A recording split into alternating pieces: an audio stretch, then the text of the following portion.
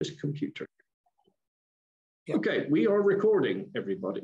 Thank you. Okay, so all set. Thank you very much, everyone, for joining. Good morning, good afternoon, good evening. I think we got people from all around the world. My name is Pejman Shoeibi Omrani. I'm working at TNO as a senior scientist. I have a background in mechanical engineering and applied mathematics from Delft University of Technology. And I've been working on several topics related to the subsurface energy production systems, mainly focusing on production optimization from different type of systems, ranging from mature oil and gas assets. And since a few years ago, we are looking into geothermal assets and how new technologies, innovations can help the operational cost to be minimized. As I said, I'm working for TNO. For those who don't know, TNO is a Dutch research institute for applied sciences. And within TNO, we are working on various societal challenges, which of course, energy and material transition is one of them, if not the biggest one. And within our unit, we are focusing on different energy commodities, on how we can make them available and optimize them for the society. So it's really ranging from subsurface production systems to hydrogen, to carbon capture, to industrial heat. So it's really a broad range. So I'm coming from the group which focusing on optimizing the energy production from subsurface assets. And the topic of my talk is about heat is on, the vital role of operational expenditures and strategies for an effective resource management. So the whole thing is, of course, the heat is on because everybody is talking about geothermal. It's a very hot topic. It's a topic that attracts a lot of people from, let's say, petroleum industry, from non-petroleum industry, from water sector. And also a lot of students are now looking into this topic to see if this could be, let's say, a future career for them.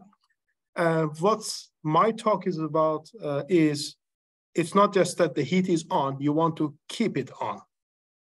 It's not just to make sure that we can get a geothermal well and we can finance it and then that's it. You want to keep producing from your geothermal system, mainly because of the security of the supply. And that's often not a very easy task. So I would like to talk about that. What are the challenges that might impact the word heat is on and how you can keep it on? That will be my talk. What I'm going to talk about today, I will give a very, very, very brief introduction to geothermal energy. I'm not going to go into the details of that. There are lots of things that you can read about it. You can follow. So I'm not going to, let's say, make a lecture about the geothermal energy. This is mainly just to give you a bit of a perspective. Why is it important and what is the type of geothermal energy system that is specifically in the Netherlands? We are looking into them as of now. I will give you an overview of operation and production issues in the geothermal systems and also a lot of flow assurance challenges. So for people coming from petroleum sector, this word, I guess, invented by Petrobras is quite a familiar term, how you can get this flow assurance challenges in the system and how you can actually mitigate and control them in geothermal systems. And you would see some similarities, you see some differences. So I would also talk a little bit about this. And in the end, I would like to go a little bit into how we can actually turn these operational challenges into opportunities for our geothermal systems. And I would like to wrap the whole thing up by a question whether actually geothermal is a sustainable energy source or not. And I would like to prove that with some facts and figure, and already to give you the answer, yes, it is a sustainable energy source, but wait till the end that I can also show you some figures about it. All right, so geothermal energy. There are various ways that you can actually categorize geothermal energy. This is a one picture that I kind of borrowed from my friend Alex Danielidis from University of Delft.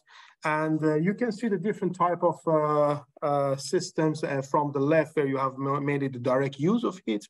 So these are the hydrothermal systems that you actually produce from a sedimentary aquifer. You utilize the heat directly, and then you just inject it back into the subsurface. And as you go further to the right, you start to see systems with much higher temperature and also higher energy content. So what's higher enthalpy that you can actually extract from these systems.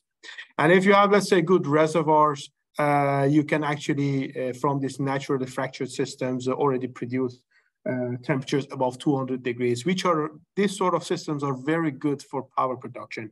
So you can actually couple it directly to kind of an organic ranking cycle systems and already directly produce power from this. But if your, let's say, reservoir is not up to the, let's say, characteristic that you were looking for, there are also this enhanced geothermal system that you can actually improve the permeability of your reservoirs in order to still get sufficient flow in the system. And there are other way of classifications as well. So based on the temperature, based on the enthalpy, but I think this just gives you a bit of a feeling that you can have systems which are directly being used for heating purposes, and you can have systems that goes for the power production. And often you see that sometimes there are power production systems which they use the injection water temperature as a kind of an additional heat for heating purposes. So then you kind of get it into a dual mode. So these are a way of a classical classification of the geothermal system. But of course, there are some new type of geothermal, like the advanced geothermal or even supercritical geothermal systems are coming. Some people even call them unconventional geothermal. These are really about, the whole thing is about how you can tap into this energy from the subsurface. And in this advanced geothermal system, so I'll take this example from Ever, a Canadian company, where they try to actually build this massive heat exchanger under the ground. And in that way, they don't have to deal with all this geothermal brine that you have to actually produce from the aquifer, which can contain a lot of, let's say, minerals and materials that can give you some headaches. So in this way, they try to make these advanced geothermal systems, or even this picture I took from Clean Air Task Force, where they want to actually look into geothermal potentials in the supercritical conditions. So you're already talking about above 400 degrees, above roughly 270 bars. So this is really, let's say, a novel way of looking into geothermal, because this sort of energy you can, in principle, find it everywhere. So depending on the temperature that you're producing, there could be different applications. So I really talk about water brine, and I talk about the steam system. There is a kind of a temperature range into this. When we look into this direct use, you already see temperatures limited to 120, 30, 140 max. And it can be used for space heating, for district heating, also for cooling and greenhouses. So these are the, let's say, the very famous examples of using geothermal as a direct use application. When you go more towards the steam system, then of course, electricity production, or if you need a high-grade heat for some industrial application, then let's say the high enthalpy geothermal systems becomes very popular there. This is just a bit of give you a kind of a view on what is the installed capacity and the produced energy of the direct use and the power in the world. So the source of the data is there, and actually my colleague Alex from University of Delft also gave a very detailed introduction to geothermal, which I will invite all of you to also watch that series from our GeoHackathon courses. What you see in general, that the share of the direct use is actually way higher than the power production in the system in terms of the installed capacity, but also produced energy. You start to see that the produced energy from the power system gets a bit of a higher share. That's mainly because of the fact that more or less your geothermal systems for power production, they just running 24/7. And that's very different than the direct use systems, which are quite demand driven. So if you don't have a heat demand, then more or less your production, you just ramp it down. Otherwise, you're paying quite a lot of money for getting the asset up and running, but there is no demand for it.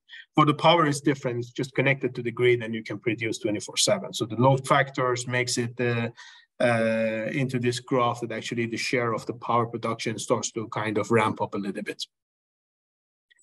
Again, a very nice source of reading is this website, Think Geoenergy, which every year they publish this top 10 geothermal countries. And if you see over here from the power production, you see almost all the countries which are really leading this, starting from United States, Indonesia, Philippines, Turkey. And it's really, let's say, an impressive list to see how these countries are growing into their geothermal power production. And from the other side, if you're looking from the heating purposes, this is the map presented by EGC, which shows, let's say, the current installed capacity and the locations where you have geothermal for heating. So just to give you a bit of an idea, we have currently more than 360 geothermal district heating projects and systems around the world. And this is expected to also be triple in the upcoming years. So why actually geothermal for heating is important, why it matters, how it can help us to reach our decarbonization goals.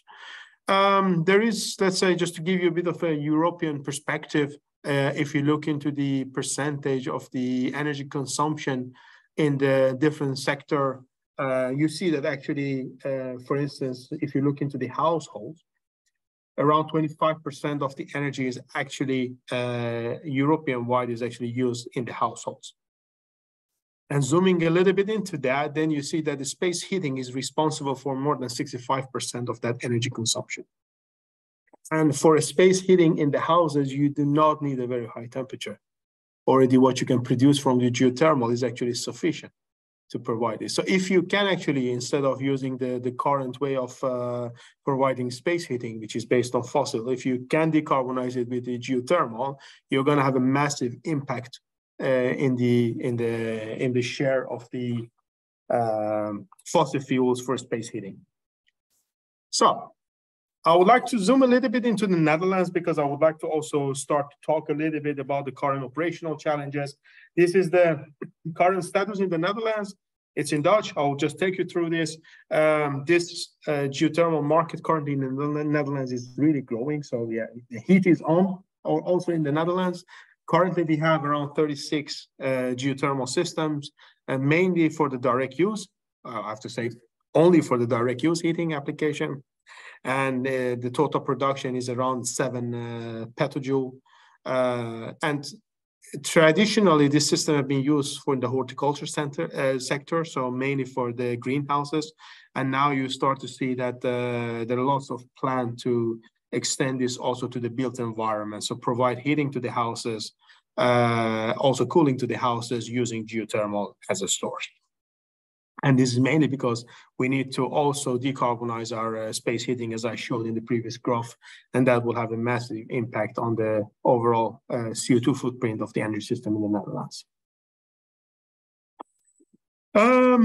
The type of systems that we are using in the Netherlands, this is a bit of an overview. So on the right that I show you this geothermal production, so mainly for the production purposes, and you see the other 3 types, which are also for the thermal energy storage. What is very important to know that in the Netherlands, we have a geothermal gradient of around 30 degrees per kilometer. So it's a relatively modest geothermal gradient. That means that, okay, if we look into the current conventional geothermal systems in the Netherlands, between the depth of 1.5 to 3 kilometers, you're expecting to produce something up to 85, 90, 100 degrees. That's the kind of the range that you can produce. So there's going to be all hot brine system, no steam will be produced. And since let's say the conversion efficiency is pretty high, since you just need a heat exchanger to extract the heat, then these systems are getting very, very popular in the Netherlands for the 2 sectors of horticulture and built environment.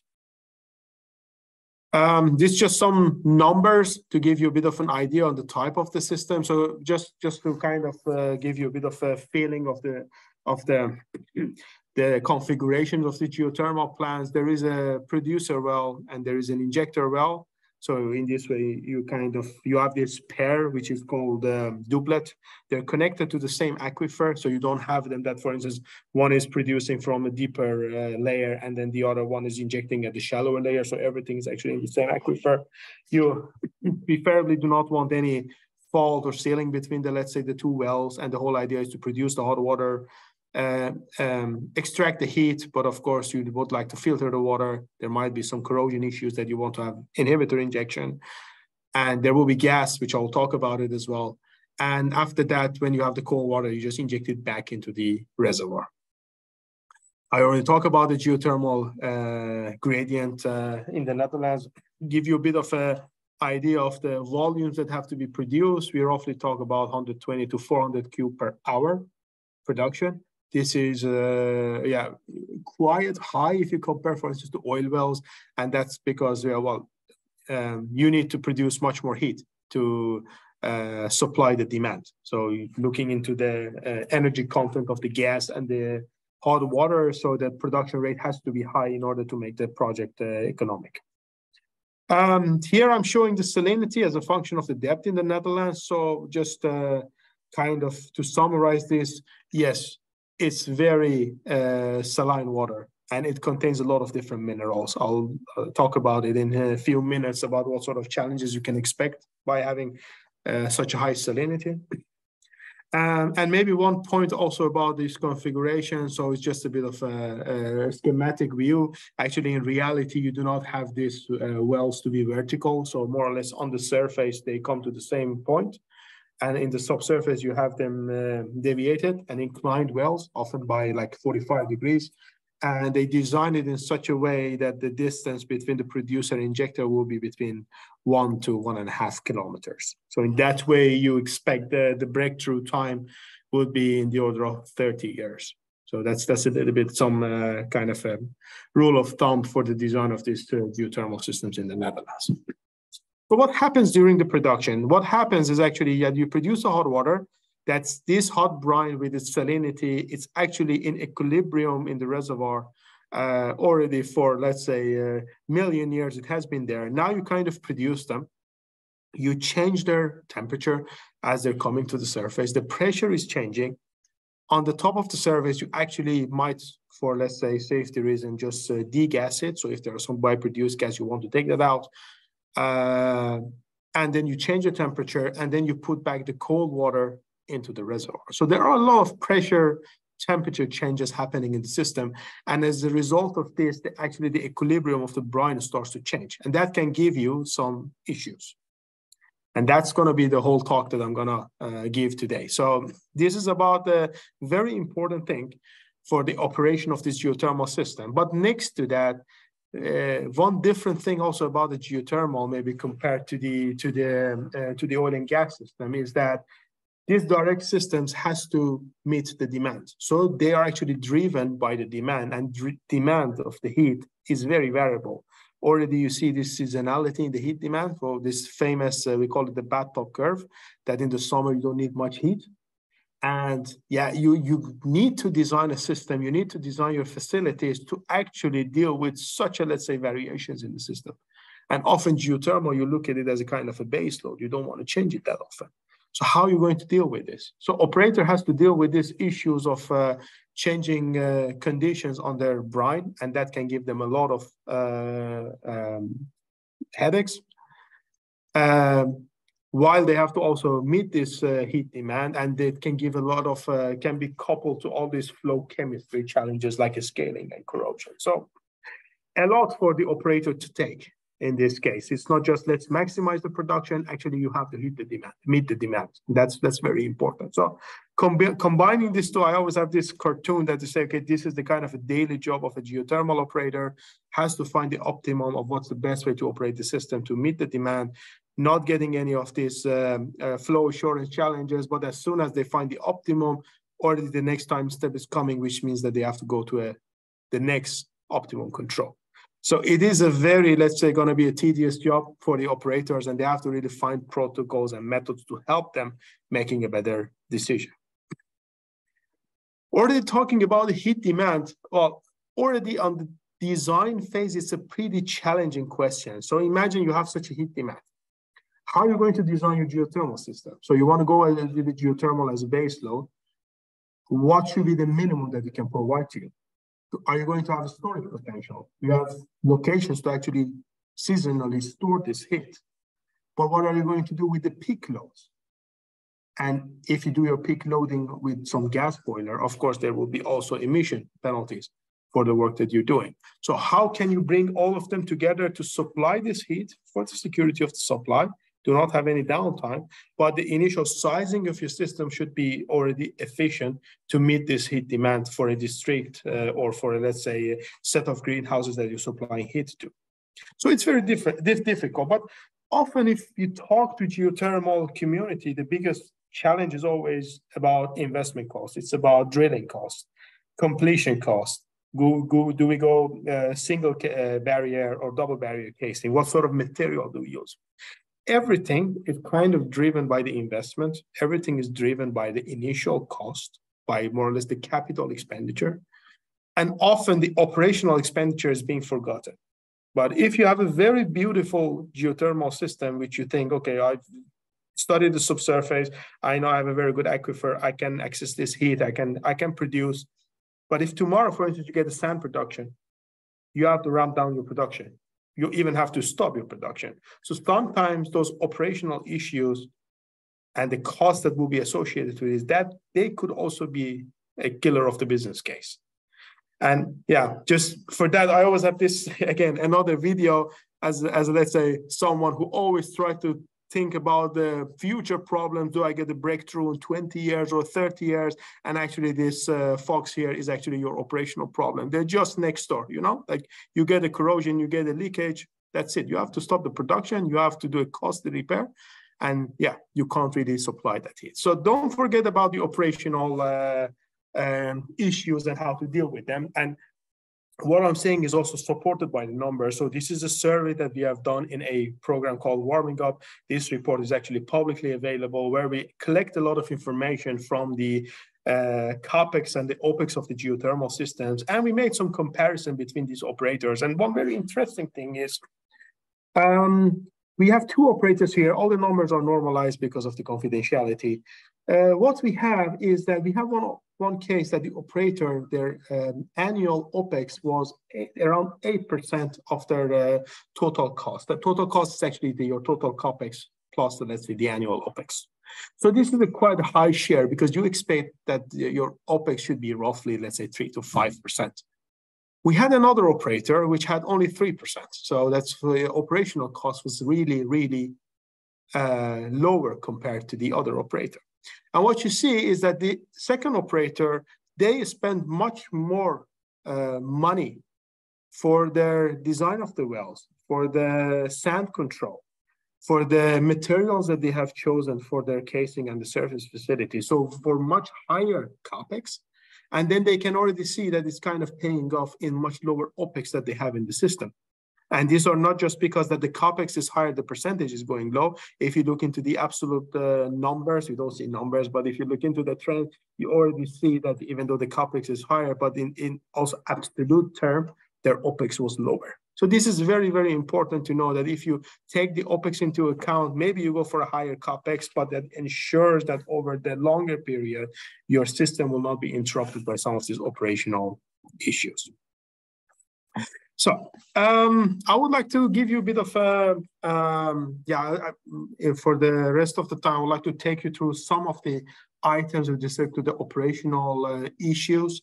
Here you see the overview of the cost, the operational cost that the different operators are dealing with. So the first operator, of course, had quite a large cost because of the production wells and the issues that they had with the corrosions in the wells. And the second one, because of the much better materials they use, that part was much smaller. Still having the pumps, which contributes quite a lot to your operational cost. I would like to go to some of these flow chemistry challenges in the geothermal system, just to give you some ideas about what sort of issues these operators are dealing with it. And of course, the first one is always coming to the top of the list is corrosion. So this is very important because you want to make sure that the integrity of your wells and facilities is there for at least 30 years. But production from geothermal reservoirs is challenging. You have all the conditions that you need for corrosion. You have a salty brine, you have high temperature, and also you have dissolved CO2, sometimes even more than 10 mole percent. So you have to be careful about this, and you can get different way of corrosions in the system. Yeah, you see the, let's say, this cartoon here of showing the different type of the corrosion. Currently, the most important, let's say, way to mitigate and control this is, of course, monitor the corrosion. And inhibitor injection is also one of the very regular practices for controlling the corrosion. We see now there are more developments in the market to go also for GRE liners.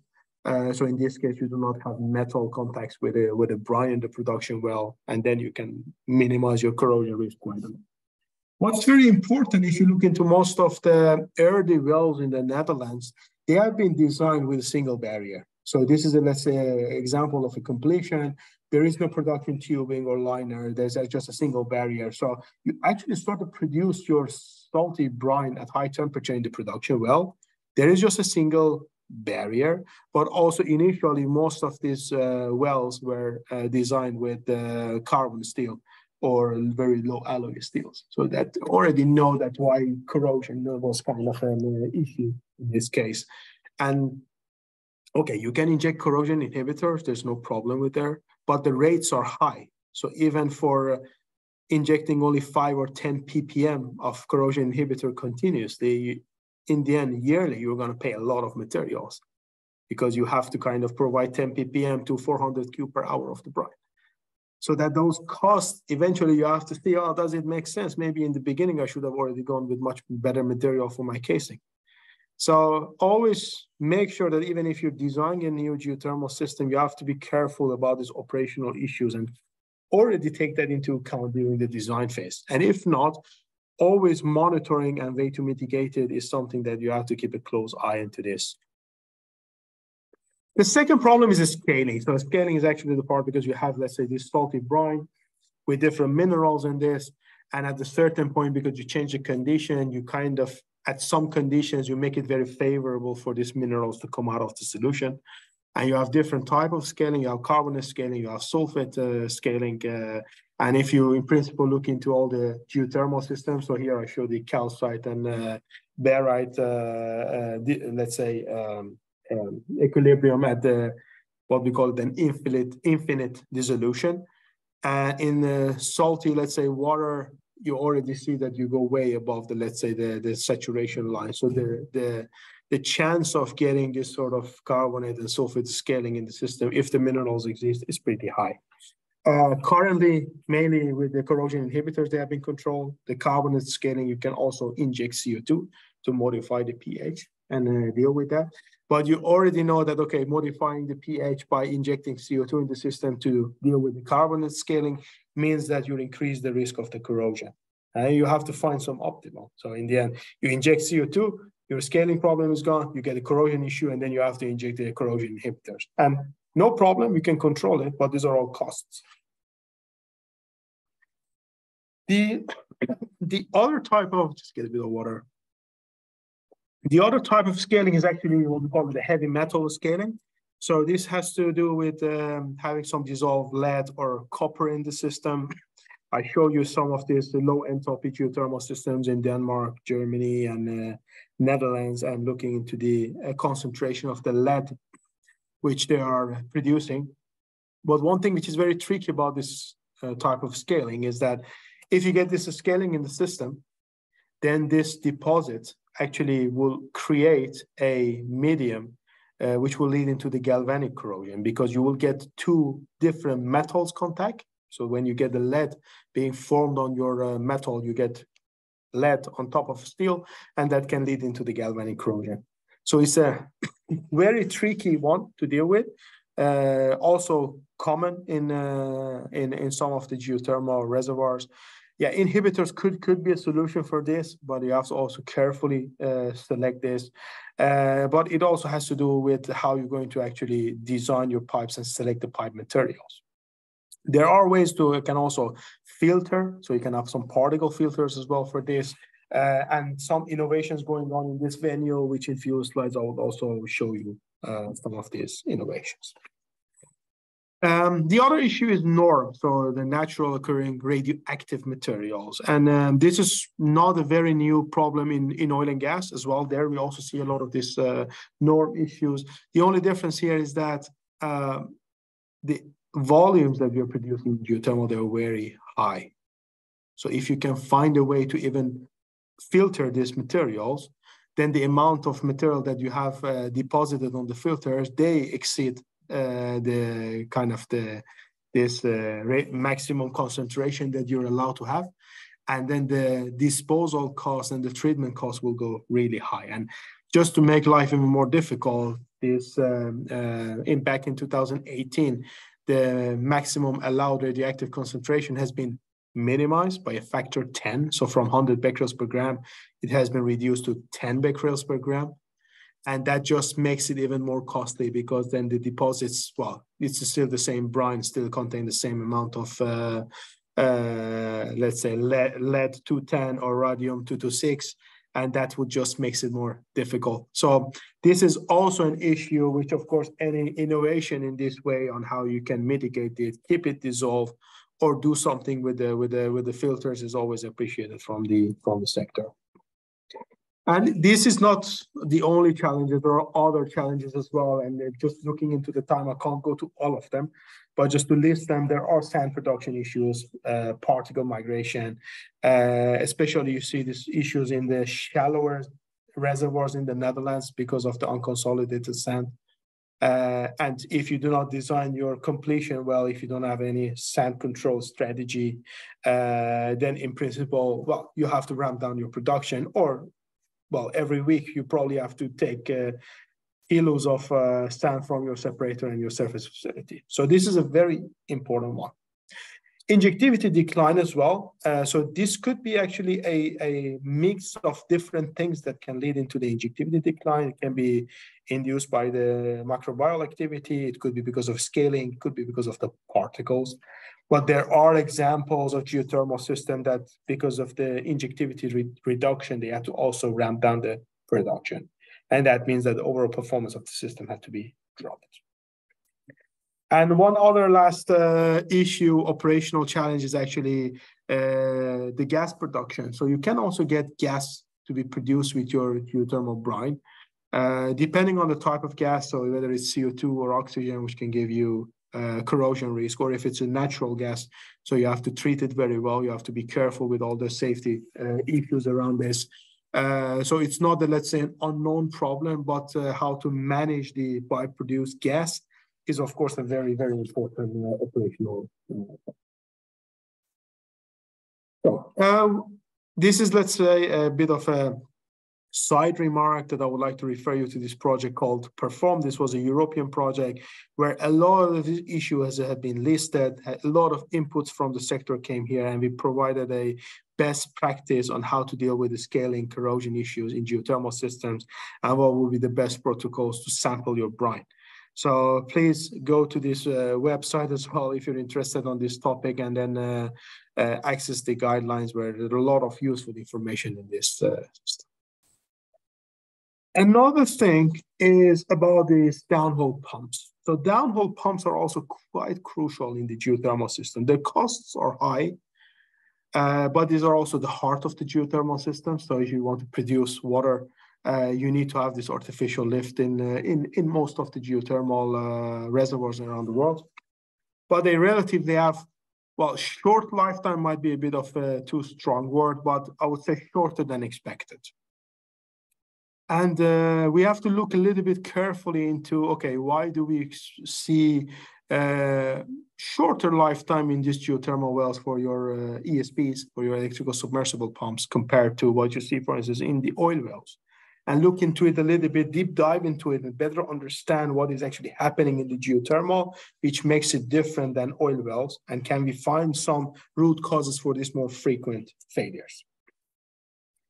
A lot of, let's say, research was done in this topic. There is a very nice list of things which has been found that whether it has to do with the environment of the geothermal, so what you're actually producing, human environments, and also design operations. Some highlights of this, I'll bring it into my next slide. But in general, you see that on average, these pumps are running around 2 years. This is coming from the data that have been there. Also, there are cases which these ESPs were only running for, let's say, only 9 days as well. So it's very important to look a little bit into the depth of this. For the time purpose, I would like to just go to this slide. This is some potential reasons why these geothermal ESPs have a shorter lifetime. And one could be fluid composition. So you have a very nasty geothermal brine composition with all these ions and dissolved gas that they can give all sort of corrosions and scaling issues, which reduce your pump performance. In general, if you look into the geothermal systems, their installation depth compared to oil wells is much shallower. So if you have a well of 2 to 3 kilometers, these are the, let's say, the ESP depth installed in the Netherlands, which goes from, let's say, around 300 meters to 1 kilometers. So what happens is, of course, if you get this startup and shutdown of the system, the temperature that the ESP will see will be quite a broad range of the temperature. So this can potentially lead to some thermal fatigue and material failure. So this is, of course, important one. There is no sign of this, but it's always good to take into account that there are differences between geothermal ESPs and oil and gas ESPs. We are producing high volumetric flow rates. That's already explained that, of course, the energy content in the hot water is very different than oil and gas, so your volumes are high. And imagine these high volumetric flow rates are combined with temperature and high salinity water, so it becomes quite challenging. But one very important thing is this seasonal demand and the flexibility that you have in your geothermal system. So these pumps, of course, have a recommended operating range. But if you look into those recommended operating range, they are still smaller compared to the demand that you have in the geothermal, you need from the geothermal system. So your pump has to go kind of beyond the operating range, and that's, of course, not recommended. And this can be kind of a initiation of the failures in the system. And the last one is less experienced operator. So this, of course, again, is quite a, let's say, a strong remark, because there are also a lot of people from the petroleum sector with experience, which goes, but often how to deal with this sort of systems could also be just new to some of the operators, and we have to also acknowledge this. And if in any ways operators can be supported and assisted to make a better decision about how to deal with the ESP, how to increase the frequency, reduce the frequency, that can always be helpful. And there we see a big role also for the digitalization. So how you can use digital technologies, how you can use predictive models, show them in real time to the operators to say, oh, I mean, you're getting into an off-normal event, you're getting into an anomaly, your pump is about to fail, so do something about it. And this is, again, also a case study which we have shown for an ESP system in the Netherlands, that this ESP actually has failed in January 21. And we've just shown, okay, what if this operator would have some models which has been trained on their historical data, and they were just running in real time in the system, and give them some ideas about how currently their ESP is performing? Can we actually detect some of these failures before they happen? Because then in that way, you can provide that alarm to the operator. And we created multiple models, which I showed 3 of them to you. So motor temperature of the pump, ESP vibration, and ESP power. And what you see that already, that if this is the point of the failure of the component, already the first signs using this model can be detected even 6 months before they happen. So if this operator had this model to monitor the ESP vibration based on the historical data that they had, they could detect that this ESP vibration already a few months before the failure is not normal. So they have to do something about it. The least you can do is actually you can order the pump, have it in the warehouse, and then as soon as it fails, you can replace it. That could be the minimum thing that you can do. But yeah, if it just failed at this point and you have to wait, order a new pump, again, there will be a lot of downtime. That is something that you don't want. All right, so I've showed you a lot of challenges.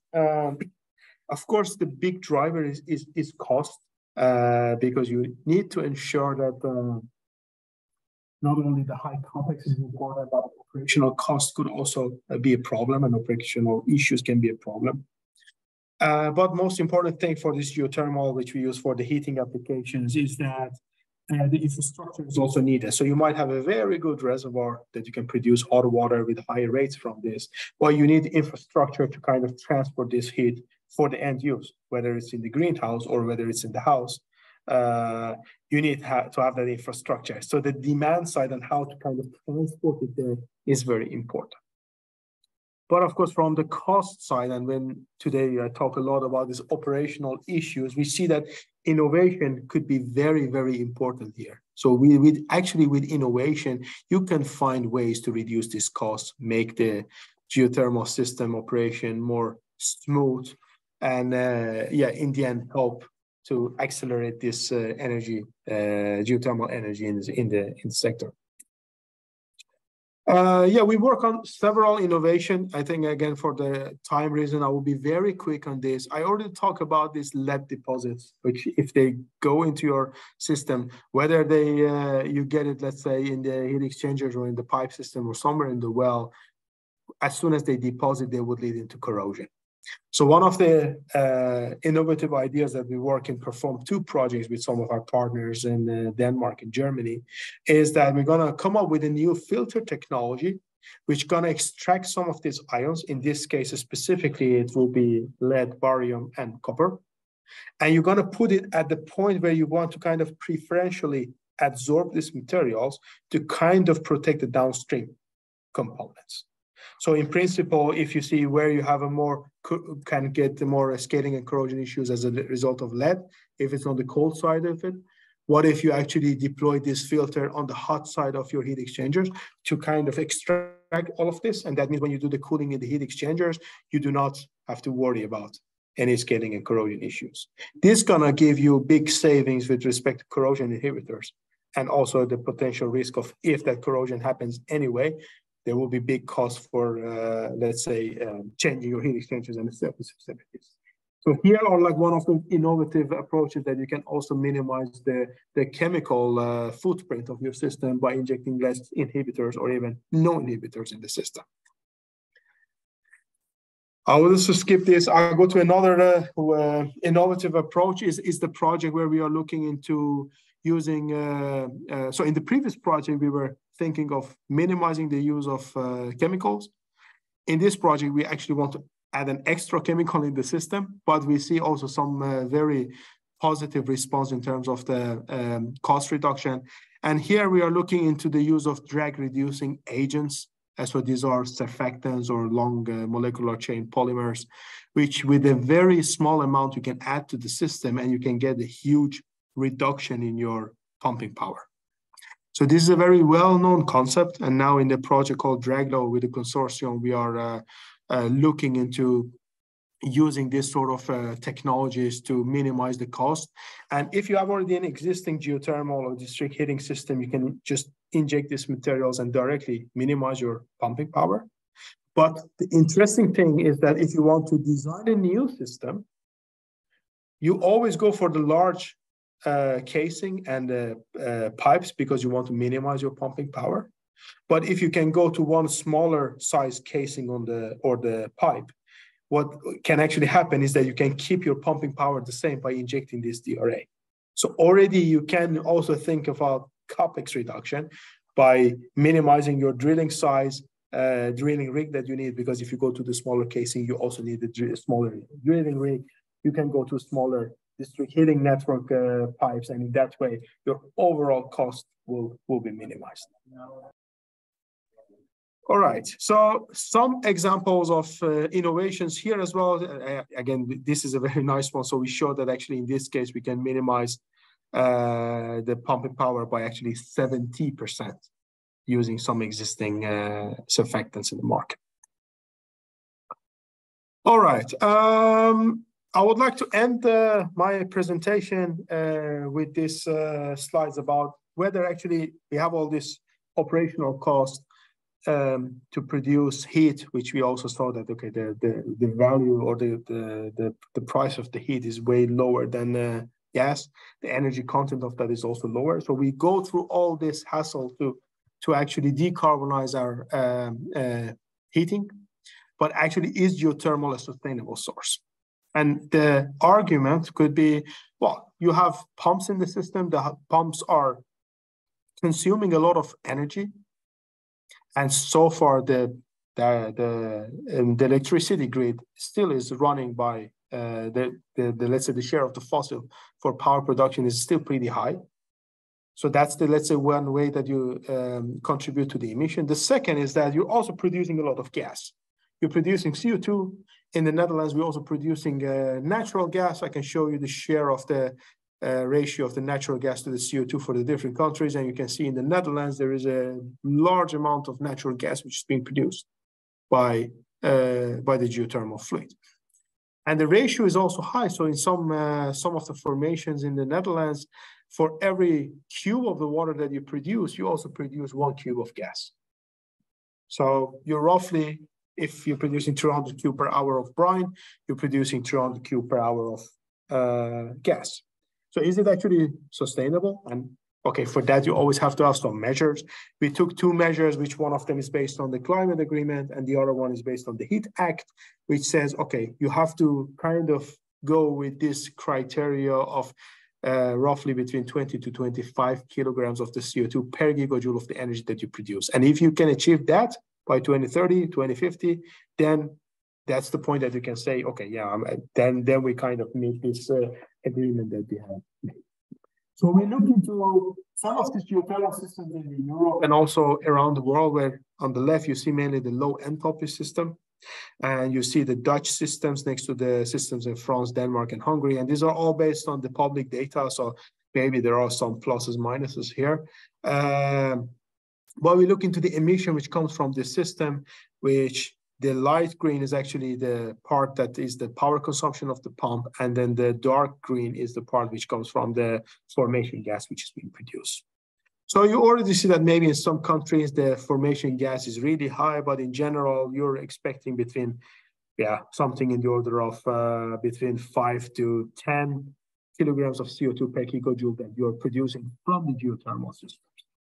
And if you look into the kind of a bigger perspective, where you also bring the geothermal power production sites and compare it with coal, oil, and gas, you see that the emissions of the low enthalpy geothermal systems are pretty low compared to oil and gas systems. There are still some geothermal plants in the world that are producing, looking into the emission factor might look high, but of course there is also quite a high share of natural gas and CO2 which is being produced from this well. So please take this with a pinch of salt. If you have to kind of normalize it based on the energy content that you're producing, still these values would also be much lower. So compared to what we get from the fossil sources, yes, it is a sustainable source. And this will be my last slide, because I would like to just not talk about only geothermal system. In the end, everything is demand driven. So if you want to look into your emission, you have to look into the emission you make from the source, but also from the transport of the heat from the source to the demand. So in this case, we also look into the case where you have a geothermal as a source, but the heat has to be transported, and you have some boiler on the way to make sure that those peak loads are also met. And in that way, we look into the full system from the emission perspective. So here you see the different reservoirs over the years, and we have these green ones, which are the geothermal contribution. In gray, we have the part which is actually the boiler, so the additional heat that in the network that you need. And then the orange one, which is the heat losses that you would expect in the system. So you need to put additional energy to meet that, to kind of compensate for that loss, and that also contributes to your overall emission. So if you see this, it seems that since we expect that the share of the power production and actually the share of renewables in the power will grow very fast in the Netherlands, the part which is actually responsible for the power consumption of the pumps in the geothermal system will be reduced. And that's already can significantly contribute to minimizing the emissions from the systems.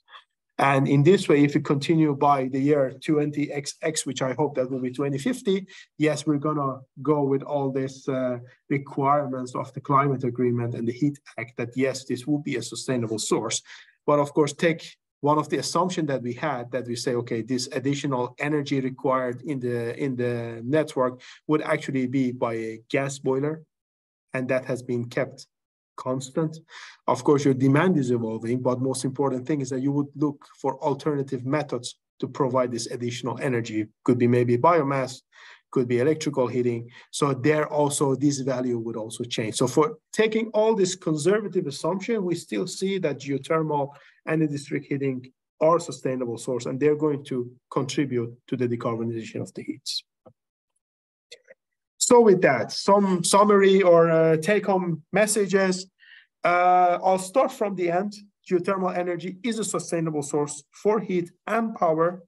I didn't talk much about the power, as it's not really also the focus in the Netherlands. So I wanted to deep dive a little bit to the type of system you see in the Netherlands, give you a little bit that perspective from the heating and direct use application.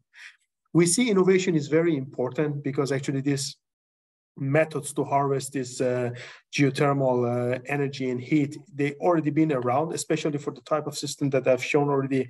There was this interesting remark that, yeah, in principle, they are high water cut oil wells. Yeah, so there's just this sort of system. Yeah, in oil and gas, we are very well get used to this sort of system. The production rates are higher. The chemistry of the brine is different, but the technologies to deploy this heat is already there. The most important thing is cost. So if you can have innovation to minimize that cost in any way, this is very well appreciated.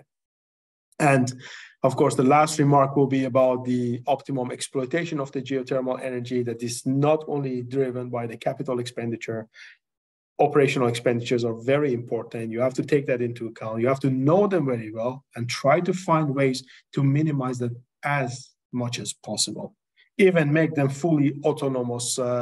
If you have very nice materials, if you control everything, you can even make them fully autonomous and make them provide your base load perfectly without much hassles.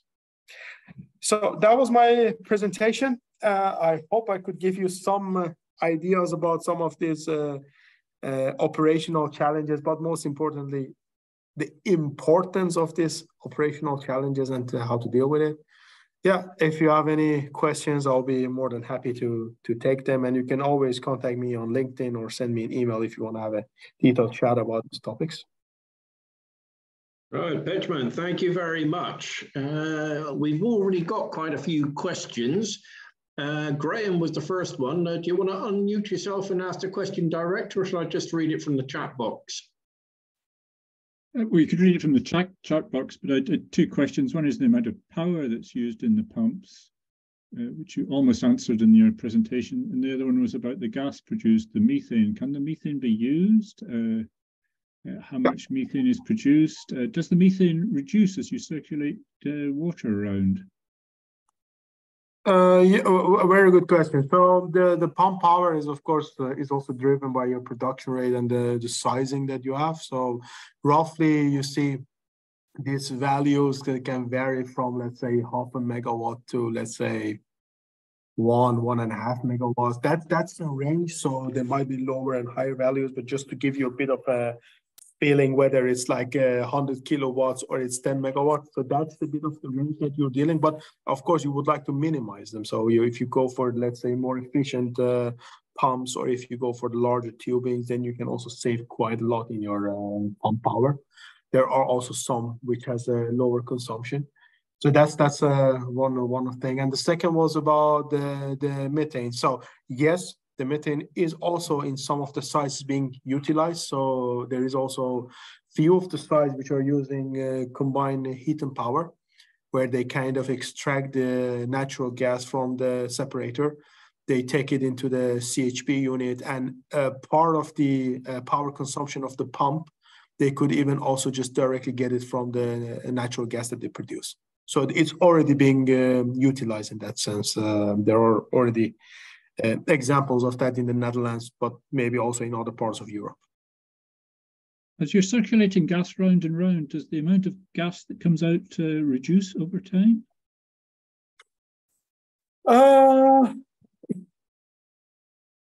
Over time. So the thing is that, yes, I think somewhere in the presentation I mentioned that the breakthrough time, you're talking about 30 years. Yeah.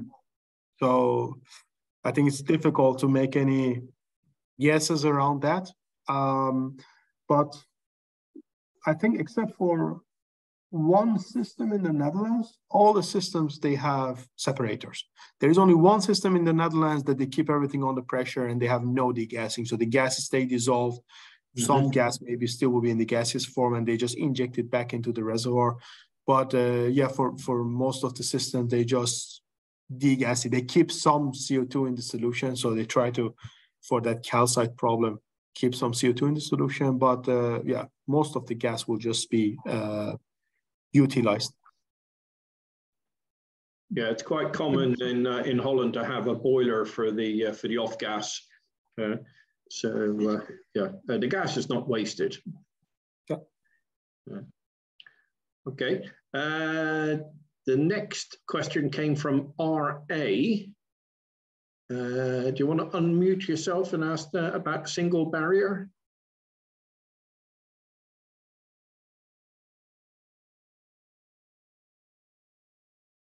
RA? Okay, so the question was about single barrier.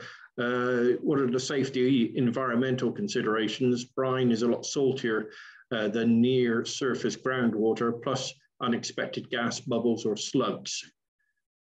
Yeah, so very good question. That's the whole reason that since a few years ago, there are actually some guidelines proposed by Geothermal Netherlands organization, which is a branch organization for the geothermal operators, where they kind of put that thing in perspective. The single barrier is not a good idea. There are a lot of safety risks, integrity risks, and if something goes wrong, of course, the workover also will be very costly. So for that reason, yeah, single barriers. But there was a reason that they have been designed like this, because they wanted just to maximize the surface area for maximizing the production with the minimum frictional losses. So that's the main reason.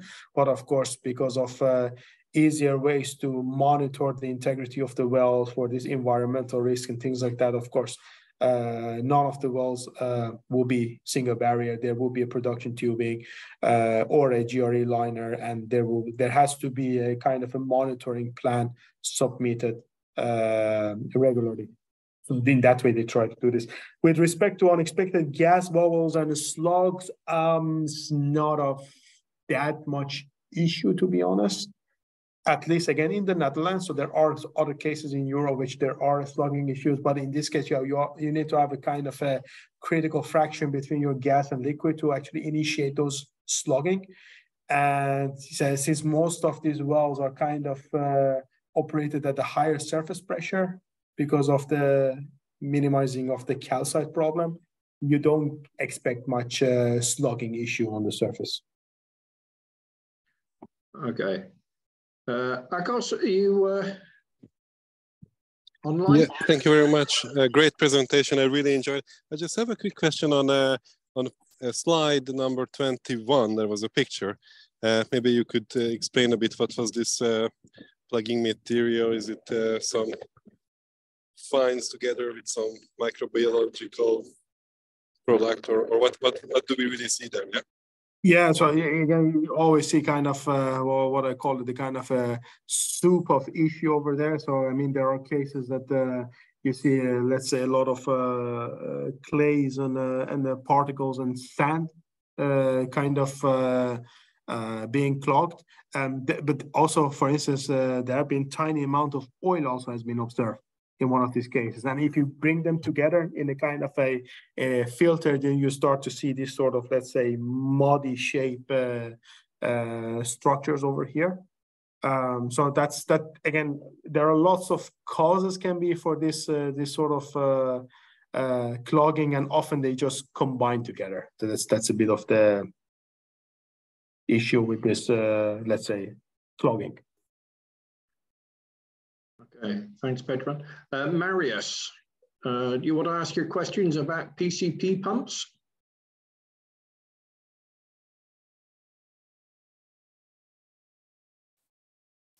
No, maybe not. Okay, so were PCP pumps considered? Metal rods are already developed and available on the market. Yeah, so this is an excellent question. So, of course, PCP, jet pumps, or even gas lifts are different. I mean, if you look into the artificial lift portfolio, you would see quite a broad list of possibilities. I mean, yeah, let's face it. And at these high rates that we want to produce in geothermal, ESP is the most efficient one. So all the other pumping mechanisms that you want to think about, or if you want to go for a gas lift, eventually you're putting too much power in the system, and that's not going to be economic. So I think for these systems, ESP was chosen, and if you look into the economics, they make sense for these high rates. For much higher temperature applications, one of the very common type of pump is also line shaft pumps. So in that way, you kind of protect all your motor and electrical component on the surface, and you just kind of transfer the power to a shaft. Still on the vertical side of the well, you can utilize this maybe for the built environment, and doing it in the urban areas might be a bit of a difficulty because of the noise generated. But yeah, I think these things has been looked into, and still ESP is the most efficient one. Okay, thanks. Alwyn, you've got some information to share and potentially a question. Yes. First of all, Pejman, this was a very good presentation, very engaging, very insightful. I was happy that you were able to bring out the alternative of GRE, or fiberglass lining of steel tubing or casing used in geothermal wells. I just wanted to add, for the interest of the forum, that fiberglass has its temperature limitations with regards to geothermal applications. I know we've supplied into the Netherlands, but you would only be able to rely on fiberglass for temperatures within 145 degrees Celsius. And I think it's okay for me to announce that very recently at an AMPP, which used to be formerly NACE event here in the US, I introduced a thermoplastic lining system, which takes lining of carbon steel into the 500 degrees Fahrenheit plus regime. So that solution's out there for anyone who's studying alternatives to the exotic steel pipes that are typically considered for geothermal well designs. I just wanted to share that information in this forum. And thanks for giving the opportunity. Yeah, no, thanks a lot for sharing this. But maybe also of interest, also in one of our laboratory, which is in Rijswijk, it's called Rijswijk Center for Geoscience. We also made a pilot for a GRE well for the thermal storage application. So that's also one of the things that with some of the, let's say, companies in the Netherlands, we have made this possible. And now currently we also have all these fiber optics and distributed temperature sensors, which we would like to monitor the whole subsurface as well. But we definitely see that this GRE is now picking up very fast, and there are already, let's say, examples of the GRE lined geothermal wells in the Netherlands. So that's also already existing. And thanks a lot for sharing that.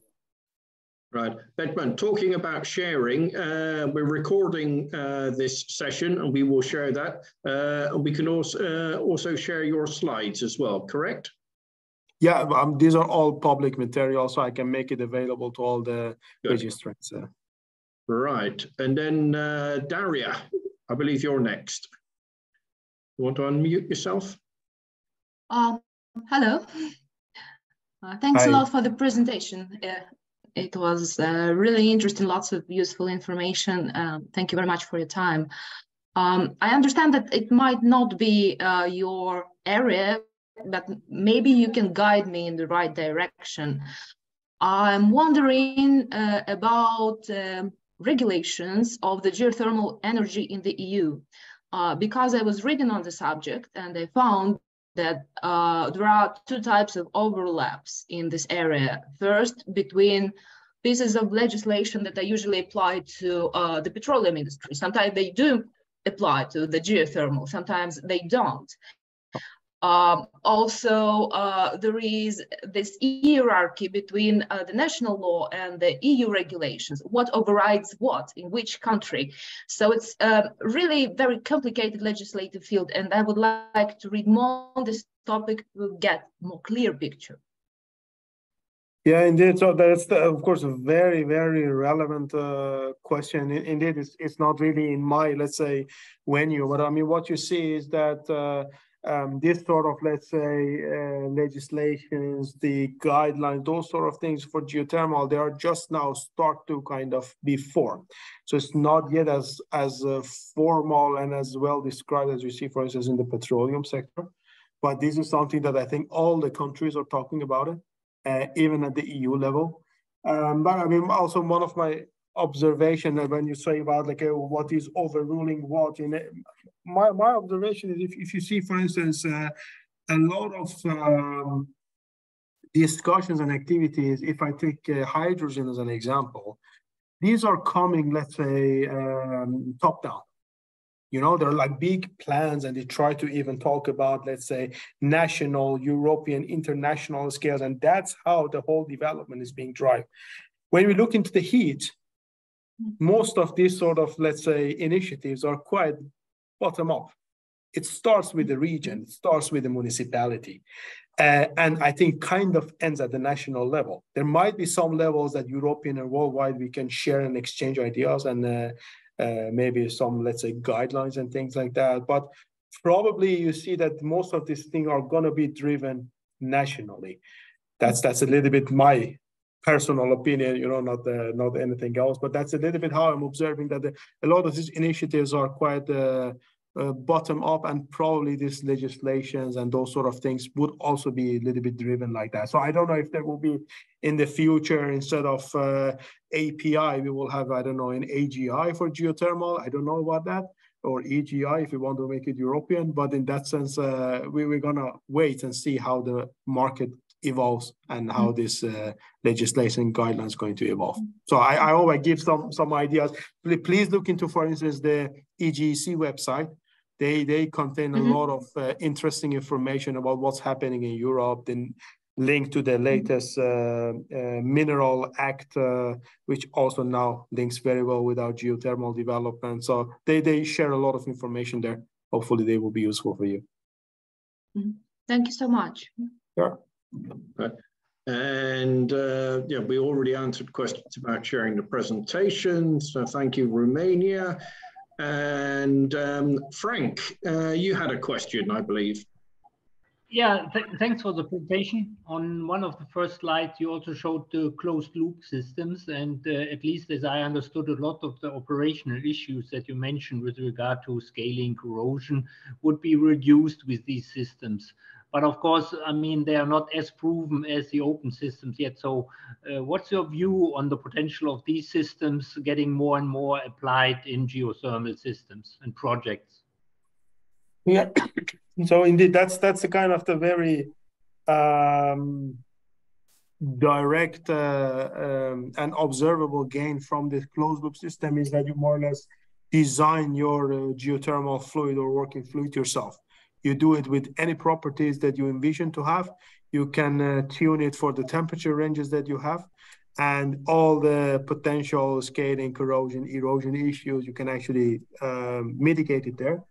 Plus, you can also design it in such a way that your pumping power will be minimized. So more or less, if you go into some sort of a thermosiphon effect, that as soon as you heat it up, the kind of the working fluid transport upwards on its own, then you can also minimize your pumping power quite a lot. So those are the gains. But of course, as we said, especially closed loop systems for the deeper systems. So now we're talking about kilometers of the closed loop system.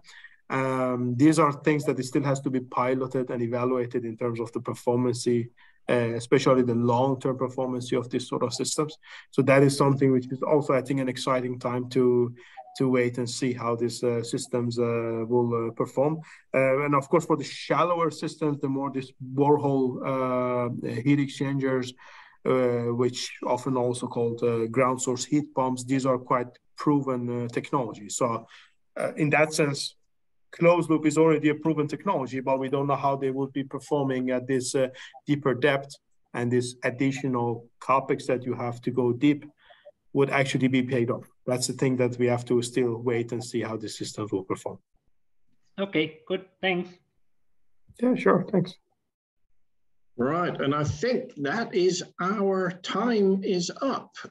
So I want to thank everybody for joining in. If you have any more questions, then feel free to reach out to Pejman or myself. We are back again next month, the 20th of June.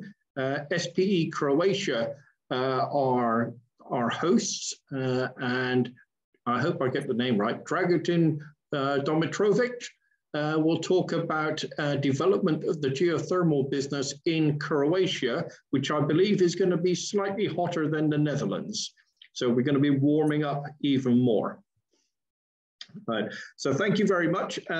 Give us 1 or 2 days to load up the recording and the slides, and then we'll send everybody a link with where to download the recording and the PDF of the documents. Pejman, I want to thank you very much for a very interesting talk and conversation, and thanks to all of you for all your questions, and we'll see you again in a month's time. Thank you very much. Thanks, everyone.